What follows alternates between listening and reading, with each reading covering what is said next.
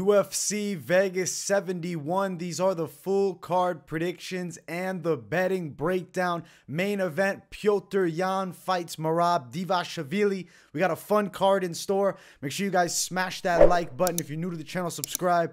Turn those post notifications on and make sure to share the video as well. Also, guys, note fight companion for the entire card. Make sure you guys tune into that on Saturday, 3 p.m. Eastern time start. And let's get into our first fight of the night. Sedriques Dumas versus Josh Fremd. The pick is going to be Sedriques Dumas in this fight. Listen, I think he can outstrike Josh Fremd, and I think he's going to have a big advantage in the grappling. Definitely the physically stronger fighter, the cleaner striker. Josh Fremd, to me, is a little bit slow and sloppy on the feet. He's a tough guy that comes to scrap, but he's super hittable to me.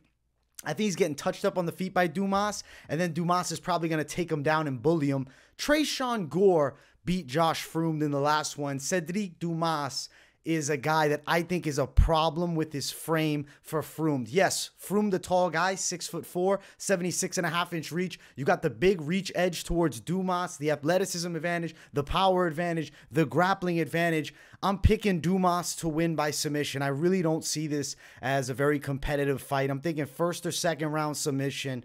The reach advantage for Dumas gives him a striking edge with the speed too. Fremd is too slow and honestly getting submitted by Tresean Gore, whose majority of his game just built upon striking. Not a good look. Dumas runs him over. As far as the odds for this matchup, it's actually close money. -135, Sedriques Dumas. Josh Fremd, +130. I got Dumas all day. I think these odds are way too close. When I looked at this fight, I was thinking it's going to be -200, -250. It's close. It's near even money. Sedriques Dumas, high confidence pick to run over Josh Fremd. He's going to make it look easy. He's an exciting prospect. I know he's trying to charge $100 for interviews or something like that on like lower level YouTube channels. Hey, he's trying to cash and get the money. I'll tell you this, if you bet on him this weekend, you're going to be cashing too. Let's keep running. Next fight of the night. Raphael Assunção versus Davey Grant.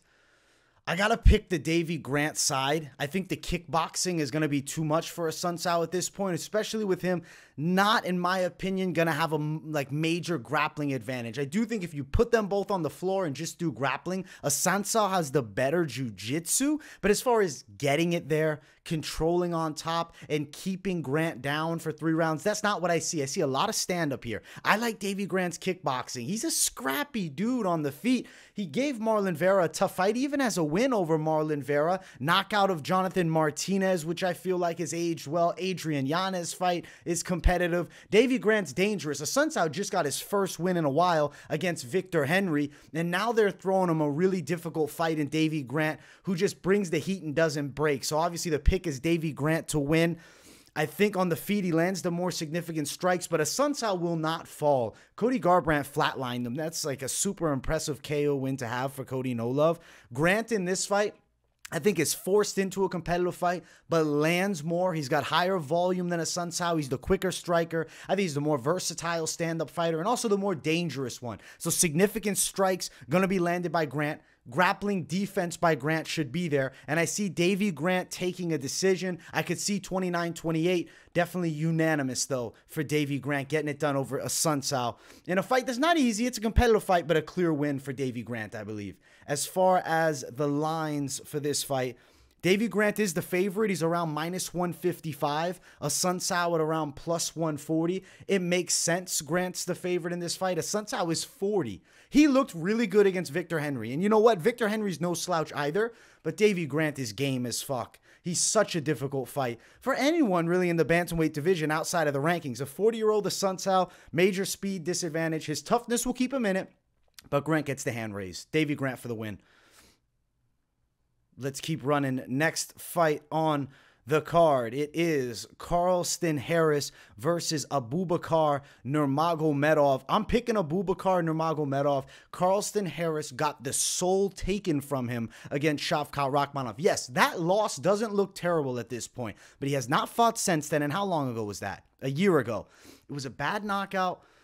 He got fucked up in that fight. And I remember the stand-up, right, of Carlston Harris is something I think people did fear. But it's sloppy. He throws slapping punches. Abubakar is no crispy top-tier striker, but he's got technical kickboxing. He keeps that high guard up, and he's very concise with his takedown attempts, and he's persistent as fuck. The win in the last one, to me, Omar Gadzhiev win. That's a good victory to have because he's so dangerous on the floor. I think Nurmagomedov is, maybe one of those Dagestanis that gets slept on a little bit, but he's 17-3. He's fought in the PFL, and I think he's getting a win here in the UFC over Carlston Harris by a unanimous decision. I'm expecting him to do it with the grappling. Also note, Nurmagomedov is a southpaw. The way that Harris comes in with sloppy strikes, I see Nurmagomedov landing straight punches on Carlston Harris striking and then finding takedowns. He has a tremendous double leg, a good overhand punch. I think he mixes it up well, takes down Harris, and en route to a unanimous decision win. I'm picking Abubakar Nurmagomedov over Carlston Harris in this one. Shavkat Rakhmonov, the OV, ran over Harris in the last time. We got another OV in this one with Abubakar Nurmagomedov. He beats him too. Not running him over like Shavkat did, but a win for Abubakar Nurmagomedov. As far as the odds, Abubakar's the underdog. Plus 122. Very interesting. He is dog money. He's on a nice win streak. Harris minus 135. Yeah, he lost to Shavkat, but he got murdered by Shavkat. And to me, I think Carlston Harris relies on the athletic ability and power in fighting lesser guys. I mean, you look at the UFC win. Christian Aguilera, no longer with the organization. Impa Kasanganay, no longer with the organization. To me, a win over Omar Gadzhiev, a guy who's a dangerous grappler. If Nurmagomedov can take him down, he's going to be able to get Harris down too. It's going to be Nurmagomedov unanimous decision in this fight. Let's keep running to the next fight. Oh, this is a really fucking fun one. I like this next fight a lot. Tyson Nam versus Bruno Silva. I think that Bruno Silva is dangerous with his punching power. And Tyson Nam is almost 40 at 125 pounds. I just don't like the look. I think Bruno Silva's going to sleep him. I know Tyson Nam is the knockout artist, but look at the guys he's KOing. Zaruk Adeshev knocks out quick. It's Zaruk Adeshev. He's just a kickboxer, transitions MMA way too late. Knocks out Ode Osborne.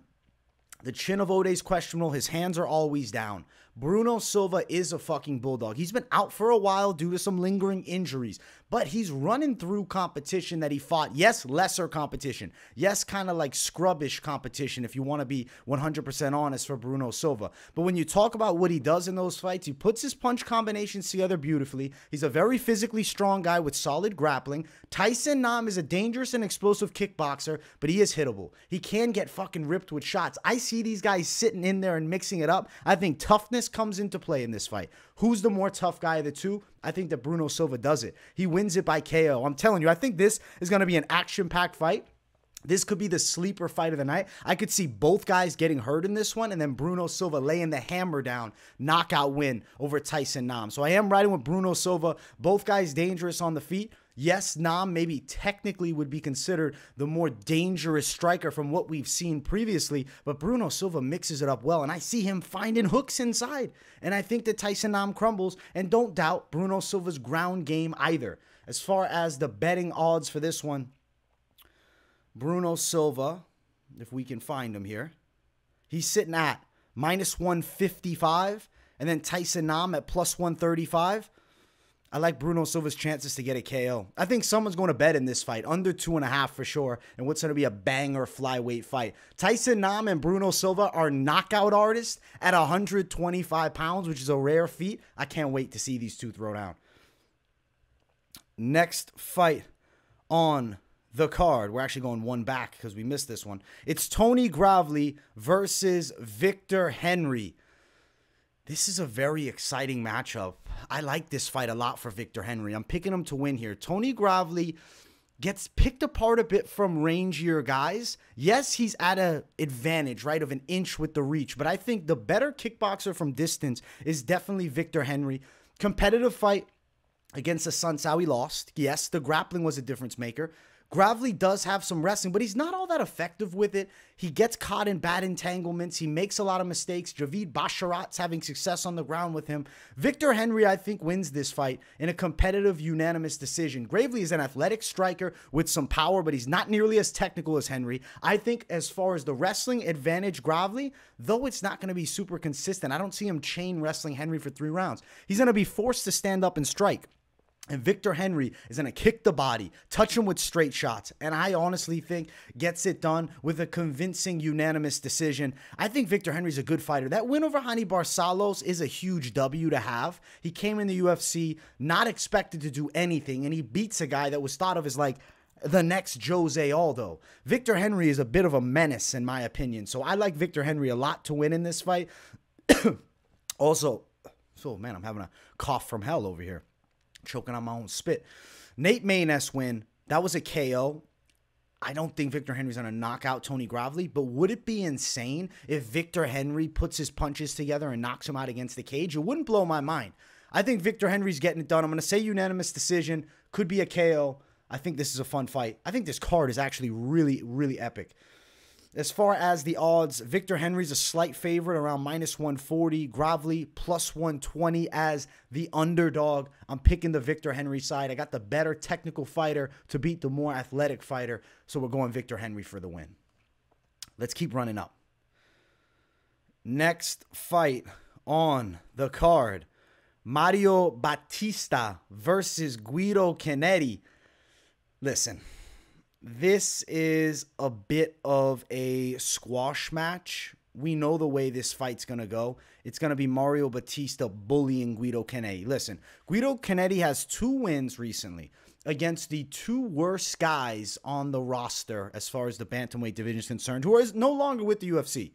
Chris Mutino, TKO. That was really impressive. He did it better than Sean O'Malley did. And then he beats Randy Costa, who's just so inconsistent. Mario Bautista is a dangerous grappler. He's got stand-up skills, too. He's very athletic. He's one of those workhorse style of fighters. He doesn't gas. He's going to bring the heat to Guido Cannetti. I think he finds himself on top, throwing ground and pound, and then finding a submission. I'm going Mario Bautista for the win via submission. Both guys southpaws too, which is going to be interesting to see that striking. I think that Guido Cannetti gets taken down. And I even think that Mario Bautista is able to land punches on the feet and look pretty solid. I like his game. I think Bautista's a great athlete, a solid wrestler. Like I said, workhorse type of fighter. He gets the win by submission. He's going to finish the 43-year-old. Come on. At 135, at 43, yes, it's a fun story, but Guido Cannetti does not have a shot in this fight. As far as the odds, they are thinking the exact same thing because Mario Bautista is at best a -770, but he's even upwards of -1,000 as the favorite. Guido Cannetti around +660 as the underdog. I'm going with the huge favorite in Mario Bautista, and I think he gets the finish. Win by submission for him. Beats the 43-year-old. Come on, 29, 43, very different career trajectories at this point. Fun story for Cannetti. Love that he's 43, still scrapping with the young guys, but he's losing this one to Mario Bautista. Next fight. JJ Aldrich versus Ariane Lipski. JJ Aldrich is going to win. Actually, her loss aged really well. It was the loss against Erin Blanchfield, which now looks tremendous because she stopped some takedowns. She had some success in the clinch. She was nasty in that fight. Ariane Lipski got knocked out by Priscilla Cachoeira. She's always very inconsistent. Queen of violence. So her style is kind of reckless abandon, offensive kickboxing. Whereas you look at Aldrich, this is a girl that beat Jillian Robertson, who's a tremendous grappler. I think that you're going to see JJ Aldrich have a lot of success in the grappling department. I think she's going to get the win here. And look, ground and pound, ground and pound. This is a weakness, right? Lipski gets put on her ass, and she's getting TKO'd by Antonina Shevchenko on the ground. JJ Aldrich, ground and pound KO is what I'm going to ride with. Maybe she locks up a sub, but I think ground and pound KO is more likely. She's going to get on top, and she is going to dominate Ariane Lipski. Yes, the striking is dangerous of Lipski, but inconsistent and a little wild. She's got those crazy flurries as she closes the gap trying to scrap. JJ Aldrich, southpaw, I'd say the more safe striker of the two. Decent guard, decent kickboxing, not overly impressive. Where she shines is on the floor and in the grappling, in the clinch. She's going to land takedowns against the cage, and she's going to beat up Lipski. Ground and pound KO, JJ Aldrich for the win. I think she's getting this thing done. As far as the odds for this matchup, minus 230 for Aldrich makes a lot of sense to me. Ariane Lipski, plus 210. JJ Aldrich to win. Confident pick. Big grappling advantage. She is going to expose Lipski's lack of grappling skills, which we all know. She's not a good grappler. JJ Aldrich, ground and pound. Let's keep running to the next fight. Next matchup on the card, it brings us to the featured prelim. It's Łukasz Brzeski versus Carl Williams. Now, the pick is Carl Williams, and I know he is a former light heavyweight, and people may ask, oh, what about the size difference? There really is not one here because Łukasz Brzeski is one of those heavyweights that could be a light heavyweight if he chose to trim down the body fat a bit. He should have won his UFC debut. Holy shit, he got robbed in that debut. It was against Martin Boudet, who just looked atrocious in that fight. I don't know if they had Stevie Wonder judging the fight. I don't know if they were looking at their phones, the judges. It was one of the worst decisions of last year, maybe the worst decision of the year. Carl Williams on the opposite side, pretty decent boxing chops, good straight punches. Like I said, former light heavyweight, clear speed advantage here. He's also the better wrestler of the two. Light heavyweights do damn well moving up to heavyweight. We saw it with John Jones on Saturday, absolutely dismantling Gane in 2 minutes. I think Carl Williams is going to land takedowns. He'll control from the top.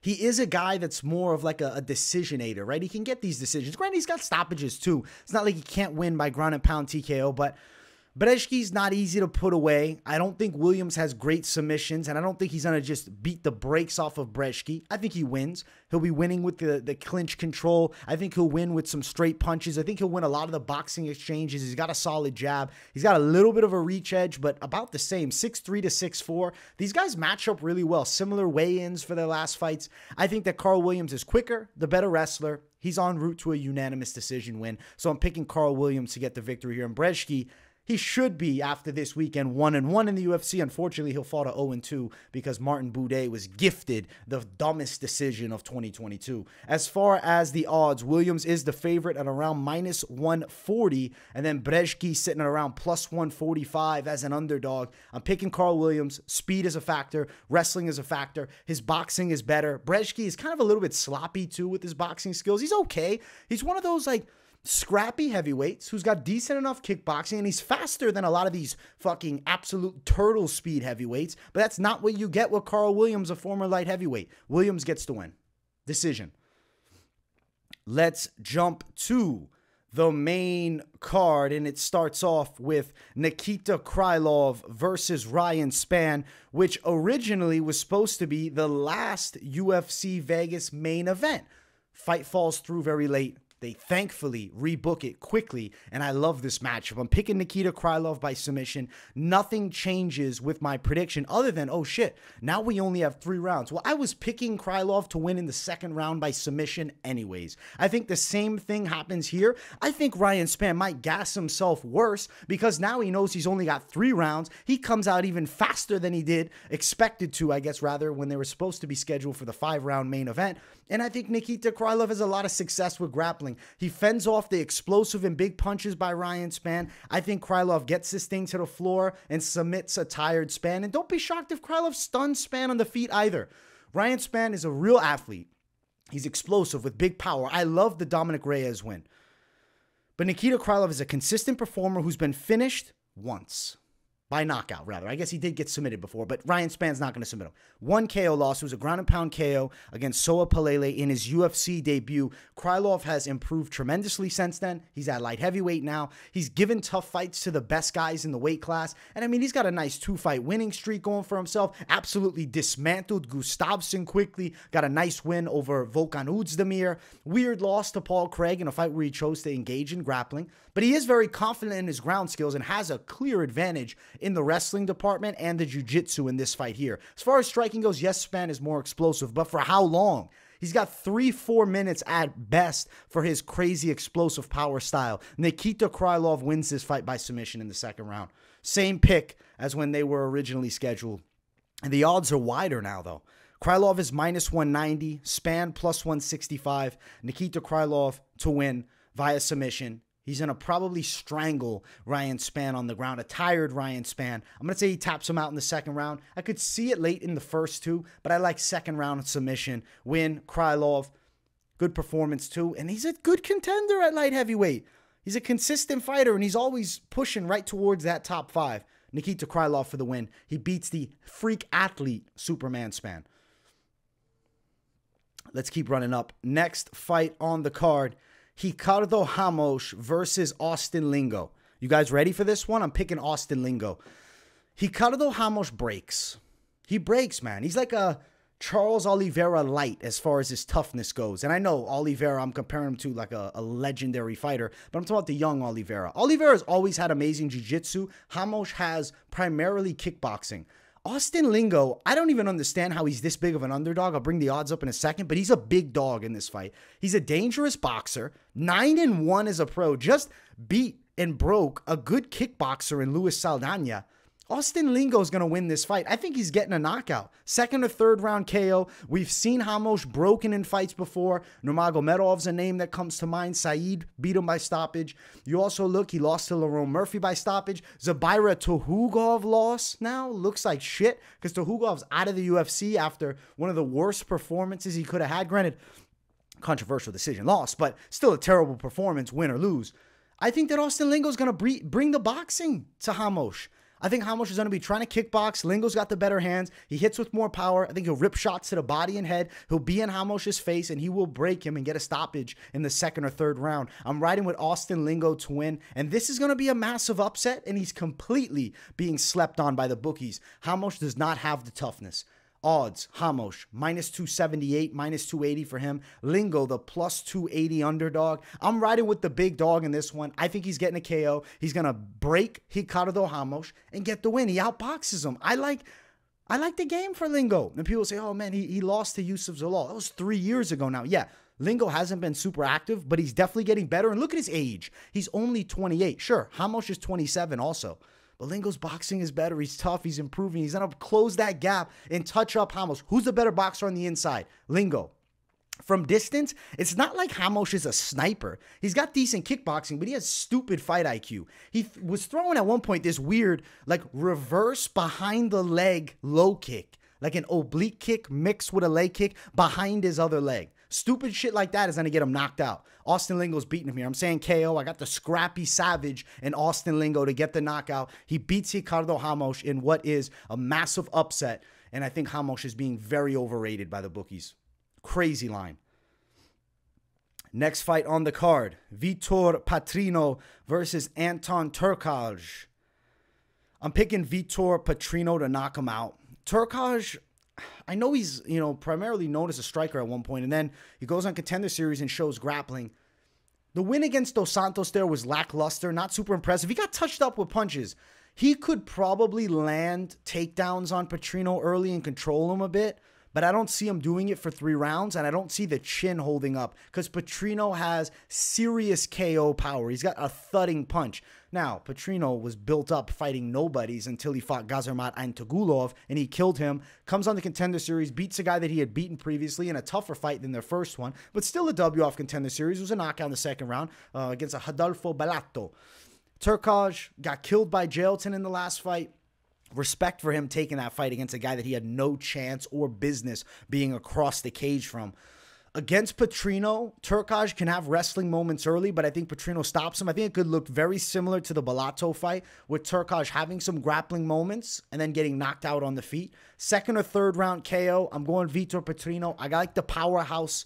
I feel like I have to go with the guy that brings the pain throughout the fight. I don't really see Turkalj grinding a decision. I have a hard time seeing him submitting Petrino. I think Petrino eventually finds the kill shot and knocks Turkalj out. A little bit too hittable on the feet. I know he was known as a striker outside the UFC and has some decent stand-up game. He spins sometimes with his attacks. He's going to get caught and knocked out if he tries to strike with Petrino. And even with the grappling, he can't chain wrestle for 3 rounds and just hold Petrino down. He's getting knocked out. Vitor Petrino to get the win. As far as the odds, Petrino -135, close line. I like him by knockout a lot. And then +125 for Anton Turkalj. We're going Petrino. We're going KO win. And I think it's a damn impressive one. Fun ass fucking fight though. Let's get to the featured bout of the night. Said Nurmagomedov versus Jonathan Martinez. Listen, I normally always side with the OV. I'm going with Jonathan Martinez to out-kickbox Said Nurmagomedov. You look at Martinez's game. He has tremendous low kicks, very patient with his striking, but so precise. He's got great accuracy, good multi-shot punch combinations, and the low kicks, to me, jump off the page. Fucked up Cub Swanson's leg bad in the last one. You look on the opposite side. Said Nurmagomedov is a pretty slick striker. Was losing in his last fight to Sudyokub Romanov heavy with grappling, finds a submission. He's got dangerous subs. Jonathan Martinez is not looking to wrestle with Said. He wants to strike. And I don't see Said Nurmagomedov as a serious wrestling threat in this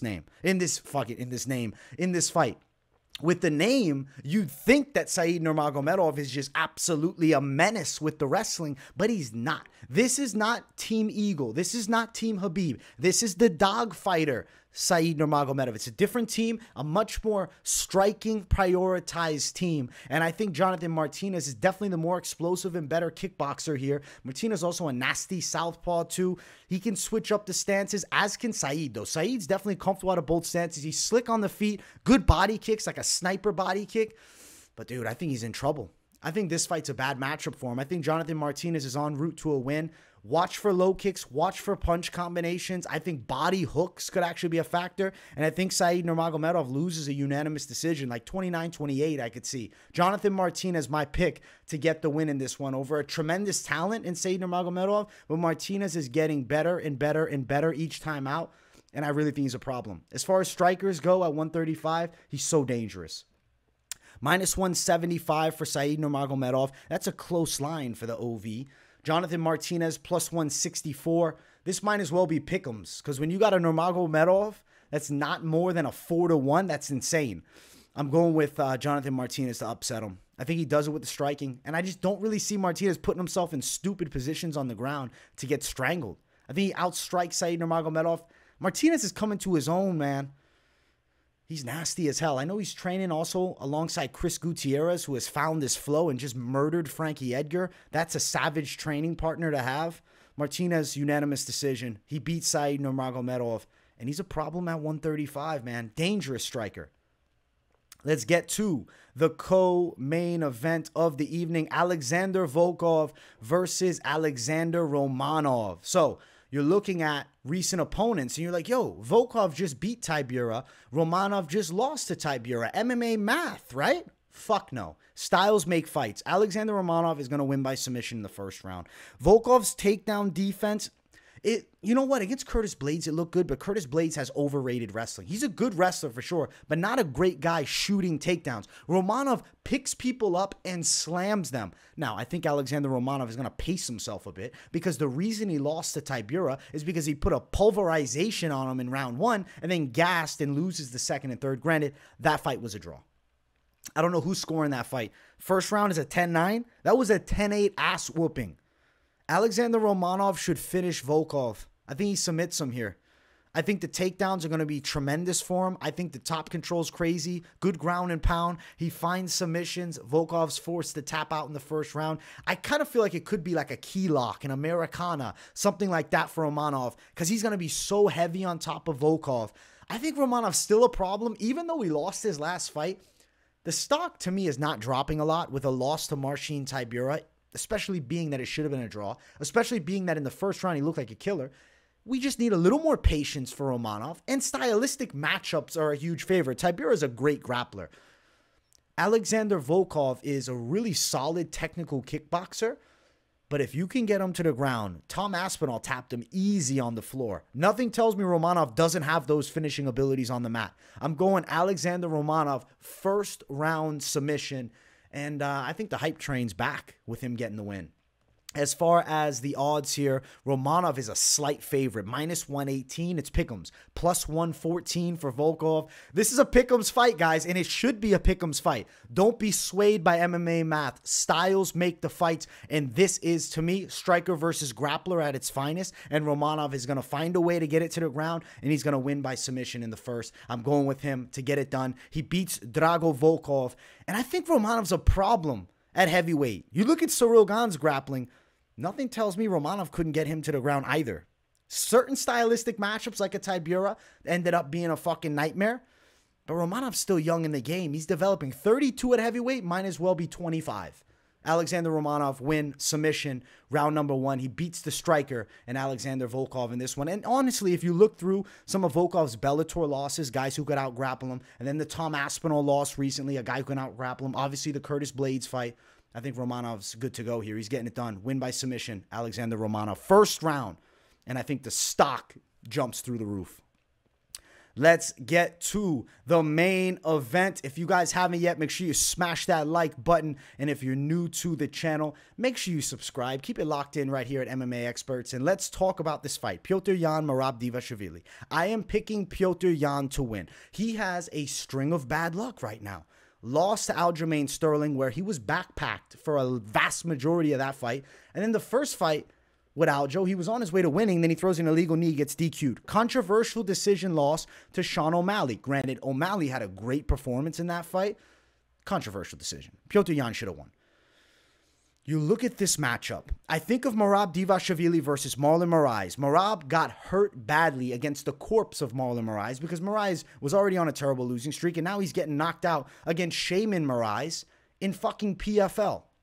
Merab's last fight, he holds Jose Aldo against the cage for 3 rounds in a snooze fest. Merab, is he going to be able to control Petr Yan for 5 rounds? Control position against the cage? It's not like Petr Yan can't wrestle too. Don't get fooled with him losing to Aljo thinking, oh, Merab trains with him. He's a lock. He's going to win. Fuck no. Petr Yan is going to touch him up with strikes and knock him out. I'm calling 3rd round KO for Petr Yan. His kickboxing is tremendous. He has A1 boxing skills, great combos. Merab just has wrestling. He doesn't have submissions. He has control in the clinch or on the floor. I do not see a world where Petr Yan is held down for 5 rounds and Merab beats him by a decision. I'd be shocked if Merab somehow submits him. Not going to happen. Merab might land a takedown or 2 or 3 even. Yan's going to get back up. Merab's going to be getting touched up with strikes.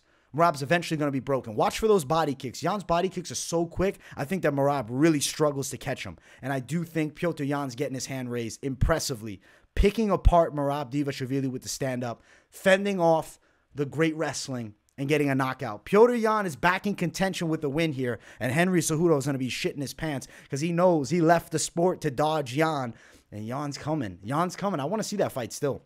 As you know, we got Cejudo versus Aljo. I think somehow that fight could happen down the line, and Petr Yan's a scary matchup for Cejudo. Petr Yan's winning here. He beats Merab Dvalishvili, and I think Merab needs to drop to 125. Merab's like, I won't fight the champ. Listen, that's fine, but if you want to become an all-time great, if you want to be the UFC champ, you got to fight who's the best. I know that's your boy, so let's drop you a weight class, and let's not keep fucking holding up the top of the division because you won't fight him.